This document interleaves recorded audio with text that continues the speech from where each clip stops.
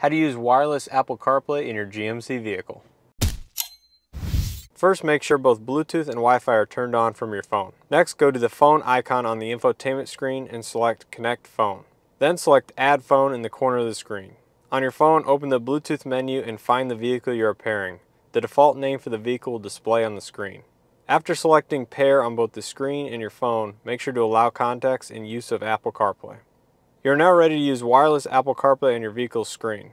After getting in the vehicle each time it is turned off, it may take approximately 30 seconds to show up on the screen.